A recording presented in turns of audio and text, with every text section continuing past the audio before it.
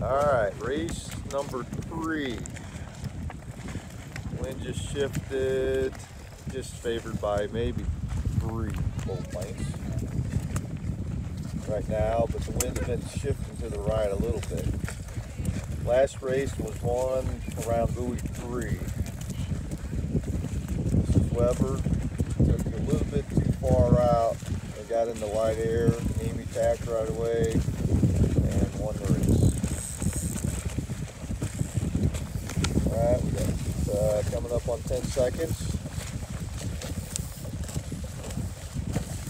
5, 4, 3, 2, 1.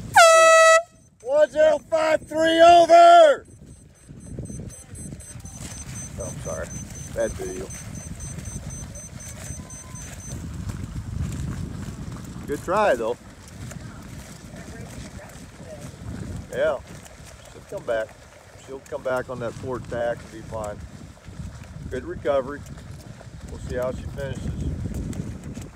Not sure who got a good start there. Looks like Debbie and I'm guessing Amy. Ooh, look at that. 10523 flying up the lake. She is hot today. Look at her. See what she's doing right.